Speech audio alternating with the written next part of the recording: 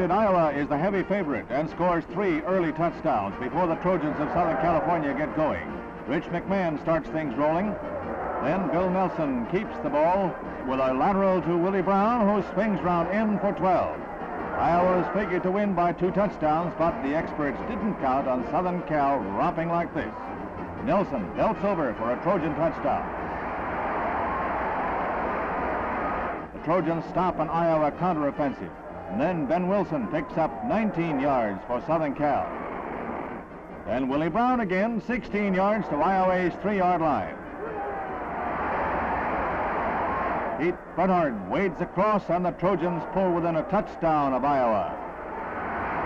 Iowa pulls out all the stops trying to swamp the Trojans.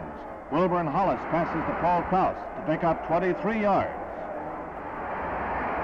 A few plays later, Matthew Ciccone connects with Cloyd Webb, and Iowa fans breathe easier for the moment.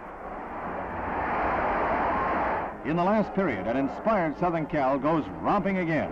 Nelson's leaping throw to Hal Dudsoul is a 71-yard classic.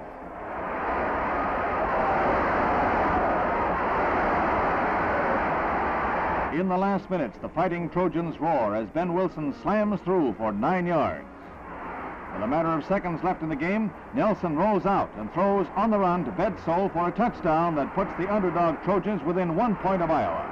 They go for victory as they try for a 2-point conversion that just misses. Iowa 35, Southern Cal 34.